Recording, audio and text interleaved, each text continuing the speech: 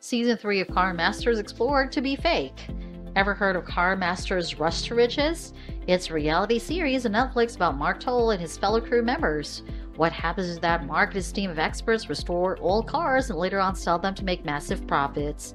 So far, so good. The reality show is a huge success. Some people have been wondering whether Car Masters was fake.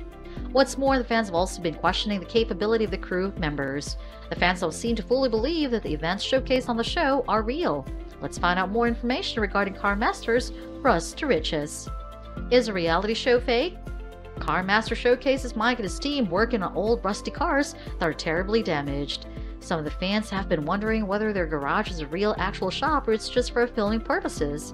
We were assured that the garage at Car Masters is absolutely real. Then again, there is Sean Pilot, who is a crew's negotiator. Sean happens to have a couple of acting jobs on his resume. Therefore, the fans couldn't help but wonder if his negotiations were legit or scripted. In addition to that, something interesting was also noticed. The cast members of Car Masters are credited as a build team. This is a big clue that the crew are solely not responsible for restoring the cars. When we watch the show, the crew seem to have knowledge in car restoration, so are their skills too good to believe.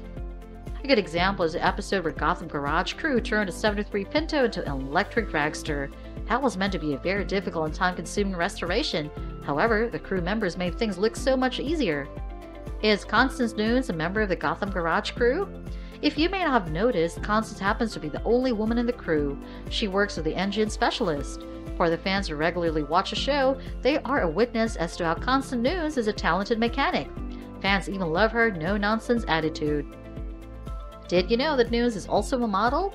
Knowing this, the fans are curious as to what time she models when work at the garage requires several hours. With all this said, we can approve whether the show is real or fake.